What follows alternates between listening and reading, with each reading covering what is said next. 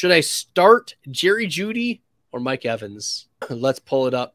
Let's pull up the wide receiver rankings and talk about some of the matchups here. Jerry Jeudy against Arizona. That's a pretty positive matchup. We see Arizona really struggling, but we also don't know.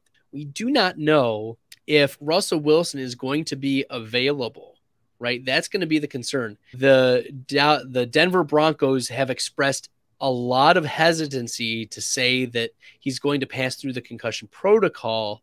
So let's look back on week 7. And I'm trying to remember if Jerry Jeudy was available during week 7. In week 7, Jerry Jeudy, ooh, interesting.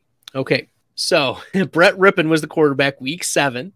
Jerry Jeudy, 7 for 96, 11 targets.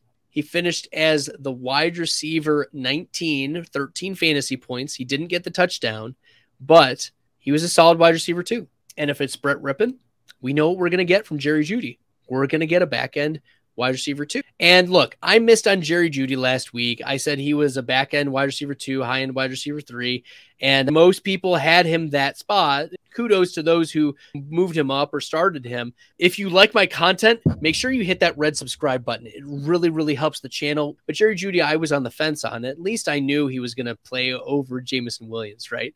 But I am starting Jerry Jeudy over Mike Evans for this week. Jeudy gets the Arizona Cardinals.